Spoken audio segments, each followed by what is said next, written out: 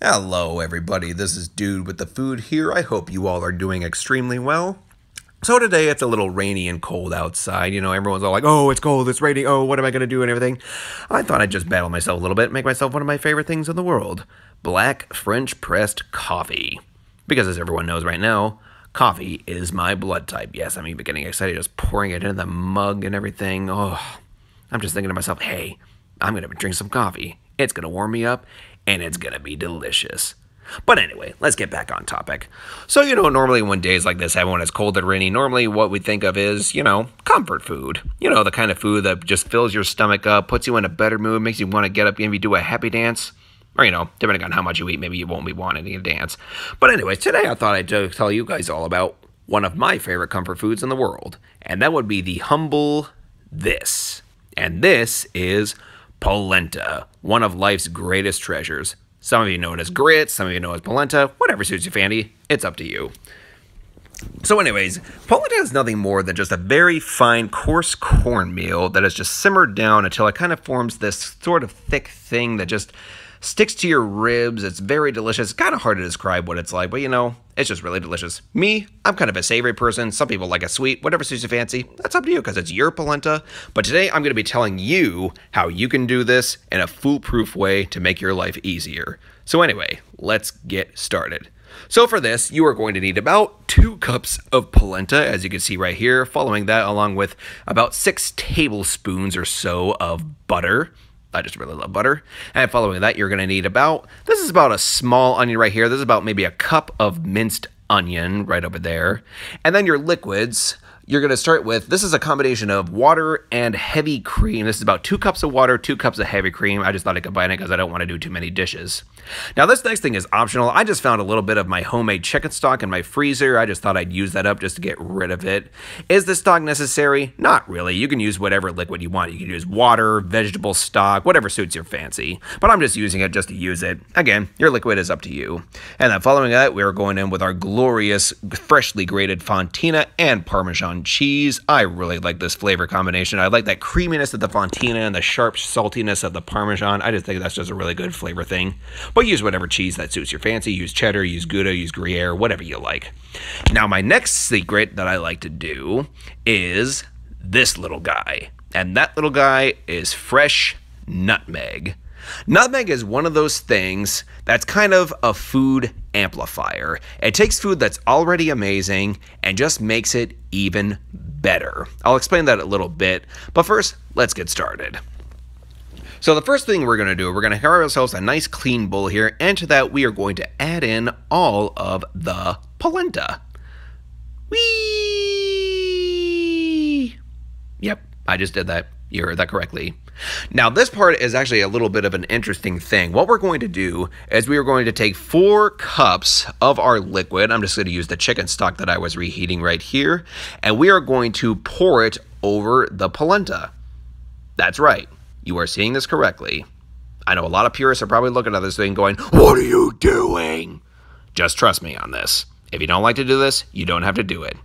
But anyways, my idea here is getting kind of a pre-soak on your polenta right here. In a way, this just kind of helps that polenta hydrate even better. So this way too, you're kind of getting a jump start. You're getting it already filled with liquid. So that way, it's going to keep it much more creamy. It's going to keep it much more of a better soft texture that you want it to. And that's why I'm using a whisk right here too, just to make sure that every single one of those granules is coated in that liquid. Just want to make sure that you get a nice stir. And then a little bit, after it sits for a while, it's going to kind of resemble wet sand, so to speak.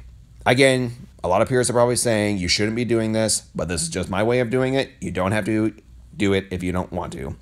So after a couple of minutes, you can already see right here, it's already starting to get very thick over here. It's not cooking or anything. It's just getting very thick because it's getting hydrated from all that liquid that's inside. And that's just going to make this process so much more easier.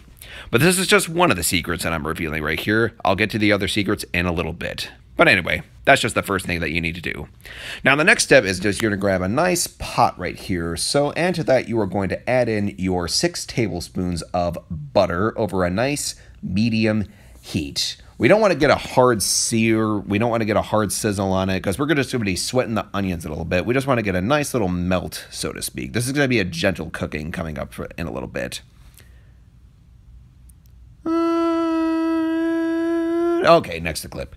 All right, so now that our butter is melted right here, now is the time that we are going to take all of our onions and we are going to add that to that melted, heated butter. And at this point here, I'm going to explain it just for one moment. The next thing I'm going to be doing in a little bit, I'm just going to add just a little bit of salt to this. I'm not seasoning the onions, I'm just adding a little bit. Because salt helps extract moisture, it'll help the onions sweat better. Again, this is not for seasoning purposes. This is to help get that water extracted out of the onions so they sweat. I'm not looking for a saute, I'm looking for a sweat. There is a difference. I'm just looking for them to get nice and translucent. This is probably going to take maybe just 3-4 minutes or so. But again, you just want to cook them very gently, cook them very slow. You don't want to see any color on them. You just want to see them until they're nice and clear on the inside. So after about 4 minutes or so, you can already see that they're starting to sizzle up. We're just going to give that one more quick stir over here. And then after that, we are going to add in the rest of our 4 cups of liquid, which is the water and the heavy cream. Again, whatever liquid you want to use is optional. I just like using this combination because I feel like, the water just helps it, soak a little bit more. But I feel like that heavy cream just adds that nice sweetness that cornmeal has and everything, But anyways, that's just me. It's whatever you want to use. So anyway, so now at this time, we are going to add in that liquid right here, dump it all in right there, give that a nice stir, and then we are going to crank the heat up back to high heat just to make sure that it gets back up to a boil. Yes, we do want to have that at a boil just for a little bit. So we'll go ahead, give that a nice stir. It's probably going to take just a little bit, but in the meantime, just relax. You're going to be okay. You're going to be fine. Just give that a nice stir, make sure everything is nice and incorporated, and just give that a little bit, and then we will be back in just one moment. And here we are back in that one moment. You could already see it's starting to come up to a boil right now. So then at this point is when we are going to add in that wet polenta mixture. Add in that nice little wet sand polenta mixture, and we're going to add that into all of our boiling liquid like so. And just get that all nice and incorporated in there. Just like that. And all right. And now at this point too, now that that's been added back in, we're just going to let that simmer. And we're going to grab our whisk back. And we're just going to whisk that again. And we're just going to keep stirring it like so until it kind of gets a little bit thick. You want to stir this just for a little bit, for maybe just a minute on high heat. And then after a while, you are going to reduce the heat to medium, and you're just going to let that simmer slowly until it starts to thicken again. It's kind of like, when you're making your traditional polenta, you just want to stir it until it gets nice and thick. And then that way it's just going to simmer away, and it'll start cooking itself. You just whisk it, you whisk it, you whisk it. And again, using a whisk is crucial. It just ensures that all of your granules of polenta are going to be coated in that liquid, because sometimes not all of them get coated. So make sure that you are using a whisk during this stage. Just like so. Also, this does look like a lot of whisking, but it is necessary. Because you do want to keep whisking, because you don't want any of your polenta getting stuck to the bottom of the pan. But that's going to be coming up soon. I'm going to be telling you my next secret of how to cook your polenta without having to do that so much. That's right. I did say this was a foolproof method, and this is my favorite method of cooking polenta in the world, and I am going to share it with you. But in the meantime, let's just keep stirring it, keep stirring it. You already start to see it's starting to almost enhance, so to speak. You're starting to see more of the polenta come to the top just like that. That just means that it's starting to cook, it's starting to thicken up, it's starting to say, hey, I'm ready to be cooked now properly, and I'm ready for whatever you want. So now at this stage too, as I said earlier, we are going to add in some freshly grated nutmeg. Something about nutmeg, it just helps bring out more of the flavor of the polenta. It helps bring out the flavor of the cheeses. I see a lot of chefs use it for their, macaroni and cheese Mornay sauces. So I thought I would use it in this. And it does help. You don't have to use it if you don't want to. That is optional. And if you can't find the freshly grated, it's okay to use the powdered stuff. No one's going to judge you for using that. But I just use freshly grated because I did go to a culinary program where I was trained to do this. And I just think it tastes better personally. But again, that is all up to you. Now, the reason I'm adding it now is just to help get that polenta again, just kind of give it a head start, so to speak. Just kind of latching on it, helping it release its flavor just a little bit more. But in the meantime, let's keep whisking again, because we are not done stirring yet. We're almost there, but we're not. Just a little bit more. Just bear with me. This is a very long process. And again, you see a lot of people too that try to eat, they are like sweet, savory polenta. Did I just say sweet savory? My God, I'm sorry for saying that. What I meant was some people like it sweet, some people like it savory. I'm personally a savory guy myself, but again, this is your polenta. You do what you like with it.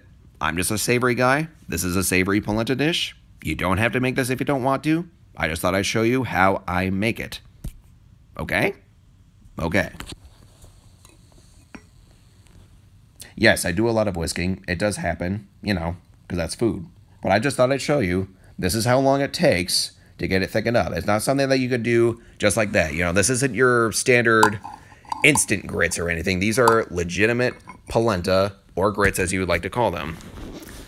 And if you do like to use the instant stuff, I normally like to use it if I'm making baked grits or, griddled grits, so to speak, But this is the stuff that, this is fun to just take your time with it. Let it all just do its thing. It's going to be working you magic. You're going to be glad that you put in the effort into doing this.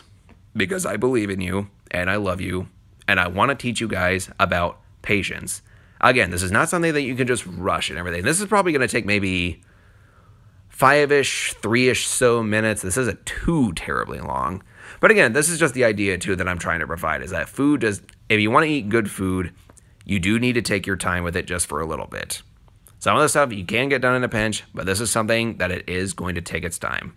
But at this point right here, we are starting to thicken up right now, and that's a good thing. But at this point too, this is coming up to the point where I'm going to reveal my next foolproof secret way of how to finish off your polenta. So at this point, turn it off the heat. You can already see it's nice and thick at this stage right here, but it's not cooked because it's not done yet. We are going to finish off in the next method that I'm going to show you that is going to make your life easier. That method is using a double boiler. Here I got a nice big pot right here with about maybe an inch-ish so of simmering hot water that I'm trying to bring up to a boil. And I'm going to explain why this process is awesome and will make your life easier. So the next thing we're going to do, we're going to take our pre-cooked polenta right here. We're going to add it to a nice clean bowl over here. And this is what's going to go over that pot of water. Now, because I'm using this bowl right here, and by using the double boiler, that steam just allows that polenta to cook nice, gentle, and slowly. So that way you don't have to stand at the stovetop the whole time, whisking the whole time for the next 30 minutes or so. It's just a nice thing to say, hey, I got this under control. You go do whatever you want for the next couple of minutes or so. And I love this method so much that this is my permanent way of cooking polenta from now on, because it just is a stress-free, foolproof way of doing so. So anyway, now that it's in the bowl right here, we're going to go back. We're going to put this over our pot of simmering water just for a little bit. And we're just going to give it one last whisk too, just to make sure everything is going to get coated up, ready to go. And as I said too, because you're doing this, now that at this point you really don't have to stir it so much. And on top of that, your polenta has a less chance of sticking inside of the pot. Because normally sometimes they cook polenta and sometimes it gets burnt to the pot and everything, and there's no way you can go back to fix it. This way, too, it's going to cook nice and slow, nice and gentle, and so that way it's not going to stick so much to the sides of the pan. I'm going to show you right here. See that right there? It's not sticking too much. Everything's going to get nice, slowly cooked. It's still going to take a little bit longer, but at this point, too, it's going to take maybe about 45 minutes or so, but trust me, the patience is really worth the wait at this point. Now, earlier when I said I don't really like to add salt in the beginning, because you got to remember too, there is a lot of salt inside your cheese. That's why I always like to wait until the ending to add seasoning to it, because as you can see, I'm using Fontina and Parmesan, which do have a nice salt content to it. So I like to be careful and not worry about that till later. So while your polenta is cooking, you just go ahead, do yourself a little happy dance, because you're going to make some polenta. You're going to have a good time, and I like to dance. You don't have to dance. You can do whatever you want. I just like dancing. But anyways, at this point, this has been about 30 minutes since the polenta has been cooking. And as you can see, it's starting to get really thick. It's starting to get really creamy still. It's not getting stuck. You're going to see maybe just a little bit of grit on the side. But at the same time, it's not getting hardcore burnt stuck or anything, because you're just cooking it nice and gently. And it does make your life easier in this stage. But of course, we're going to go ahead. We're going to give it a little taste to see how it's doing, just to see how it is. Right here, I thought it was still just a little bit grainy, so I thought I'd give it a little bit longer to cook or so. Now, if your polenta does get a little too thick like mine does right here, you can go ahead and just readjust it with just a little bit of water. Not a whole lot, just a little bit. And that was to just help it, readjust its consistency, making sure that it's still going to be a nice, creamy style polenta. If you do like it that stiff, you don't have to worry about that. But me, I still like to go for the creamy stuff. So I'm just going to go ahead and add just a little bit of water to it. How about get that nice fluff, get that nice creamy, dreamy, steamy texture to it. Wow, creamy, dreamy, steamy. Did I just say that? I did. You are welcome for that one. Now this next part. Like an idiot, I forgot to record the part where I actually added the cheese to the polenta. So, for my mistake, here I am grating in a little bit more of the cheese inside of it just to prove I did add cheese to this. And plus, a little extra cheese isn't going to hurt anybody. Plus, I felt like this needed extra cheese. So, it was a mistake, but a win at the same time. But once I start stirring this again, you could already tell that after the cheese has been added, you can start to see a different texture in the polenta. It gets even creamier this way. Now, a lot of naysayers say you're not supposed to add cheese to polenta or grits or anything because it will get stiff. But again, because we use that double boiler method, because we use that slow cooking process, it's just going to keep those polenta nice and creamy and dreamy no matter what. So a little extra cheese isn't going to hurt anybody because we cooked them nice and slowly. And nothing is sticking to the sides. Again, you're just going to see maybe a little bit of grains on the side, but that's not a big deal. We're looking at the stuff that I'm stirring up right now. And already it looks freaking amazing. God, I love polenta. I get so happy when I make it. Right? But anyways, now that that's all been stirred in, we're going to go ahead. I'm going to grab myself a clean spoon, give that a taste, see what all it needs. And it is important that you do taste for your seasoning, as I said earlier. At this point, too, I feel like it just needed just a little bit more nutmeg. Again, you don't need a whole lot, just enough to say, you just need just a little bit to let you know, saying, hey, I'm nutmeg. I'm here to make your food taste better. Just trust me on that. If you don't like it, you don't have to do it. It's okay. So anyway, I'm just going to add a little bit more nutmeg. And to that, while I do like the Fontina side, I felt like it needed just a little bit more Parmesan cheese, so I'm going to go ahead and add a little bit more to that. By the way, anybody that tells you that anyone just says that if you add too much Parmesan to anything, don't listen to them. I mean, listen to them, but don't, follow what they say. You're in control. You do what you like. Add more cheese, add less cheese. It's your life. Do what you like. But anyways, we're also going to add just a little bit more fresh cracked black pepper. And as everybody knows, I love lots of pepper. And we're going to go ahead and give that a nice stir. Get everything nice and incorporated inside. Again, it still maintains that creaminess after 45 minutes. This has been about maybe 50 minutes now that I've been readjusting and stirring it up or so. But again, as you can see, it's very soft. It's very creamy. It's very light, and it's fluffy, and it's polenta. We're about to put it in our bellies, and it's going to be awesome. But now that I have done that so far, now is the time. If you weren't happy with your salt level, now is the time that you can go ahead and add just a little bit. And when I say a little bit, I mean just a little bit. About maybe 2 pinches, I would say. Like 2 little pinches of salt would be my guesstimate too. Just like that. And you want to make sure that you stir around, make sure that salt gets redistributed inside of the polenta. And again, it's going to be very creamy, very soft, very cheesy, very delicious, very stick to your ribs goodiness. Yep, you heard that right. So, because I missed out on adding the cheeses video, I thought I'd go ahead and make up for it and give you a little slow motion polenta. Oh my goodness. Look at that. See how light and creamy and fluffy and steamy and dreamy and oh, look at that. Just look. Oh, I'm getting different feelings as I'm looking at that again. But because we're cooking that for so long, what else could we be doing in our meantime while that's cooking? Well, there's lots of things that you could be doing. But you know what I'd say? why don't I show you how to make a mushroom ragu sauce? Does that sound good to you? We'll find out in part 2 of the next video.